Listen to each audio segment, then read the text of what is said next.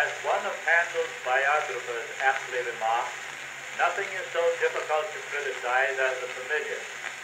And to English musicians who have known every note of the Messiah from their childhood, it is especially difficult to get, as it were, outside the work, to banish the associations that have clustered around it, and to regard it as a work of art, pure and simple. To some, the Messiah is a thing above all criticism.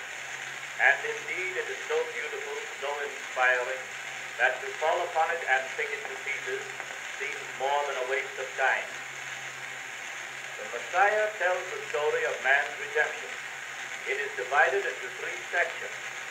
The first setting forth the promise of the Redeemer, the birth of Christ and his mission of healing. The second part is devoted to the establishment of the kingdom of God upon the earth, the preaching of the gospel, and the ascension. The third explains the Christian belief in the resurrection of the body, and the oratorio ends with the triumph of the redeemed. The music of the Messiah throughout is more simple in character than most that Handel wrote. Except in the choruses, the accompaniments are written with extreme simplicity. For this drama of human redemption, Handel must instinctively have felt required austere treatment, not the picturesque form of orchestration he had formerly used. A synopsis of the progress of the oratorio may perhaps interest you. The overture, gloomy and foreboding, pictures the world plunged in sin. On this theme strikingly comes the Recitation, "Comfort ye my people," a thrilling effect. This is followed by every valley and several other lesser-known parts until the air, "But who may abide," is reached. Later in the first part comes the pastoral symphony depicting the shepherds in the fields, which is followed by the joyful "Glory to God" chorus.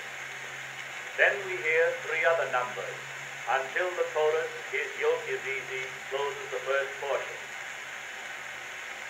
The first solo number of the second part is "He was despised," in which the note of desolation is again heard. The next prominent portion is the world-famous Hallelujah chorus, in which the whole earth joins in a paean of triumph over the victory of Christianity.